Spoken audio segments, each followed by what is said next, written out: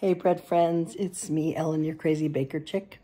I know, it's weird. It's just a U-shaped neck pillow that's a piggy.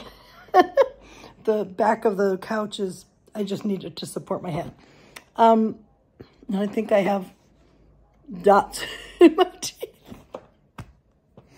Anyway,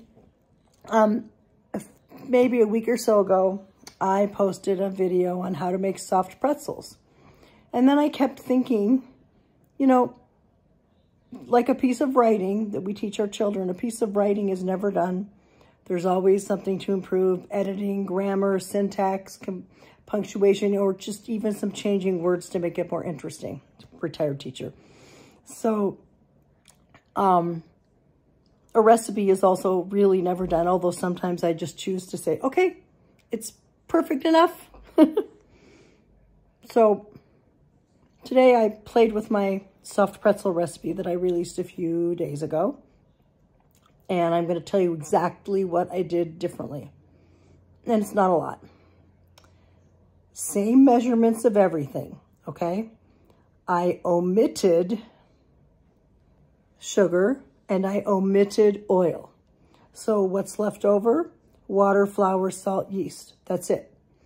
And instead of using all-purpose flour, I actually went the other end of the spectrum to high gluten flour, Sir Lancelot, King Arthur Sir Lancelot, high gluten flour.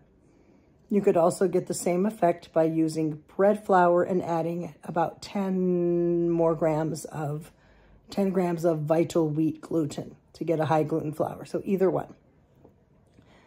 Everything was otherwise the same.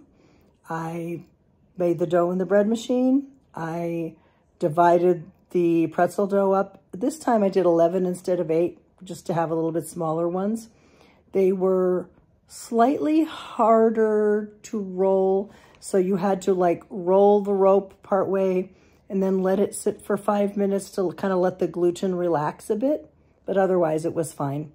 And shape the pretzels exactly like I did in the other video. And do the baking soda in the water, in the hot water, but not boiling, exactly the same. I left the egg wash off of some and the flour stuck. I mean, not the flour, the salt. But I egg washed some more and they just are shinier and prettier. I don't really think the egg wash changes any taste or anything. But the result was a little bit more pretzel-y tasting and a little bit more chewy, more like a pretzel vendor pretzel, I think. Although I didn't have any to compare side by side. But husband and I both think they're more like a soft pretzel that you would buy like at Disneyland or from a street vendor in New York or a carnival or whatever. They're a little bit more like that. They're more chewy. And they also kind of kept the holes better, if that makes sense.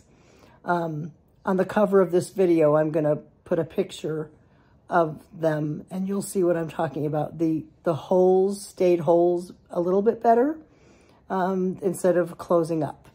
Both recipes are awesome. Both are delicious. We love both, but this is a variation. I'll call it that.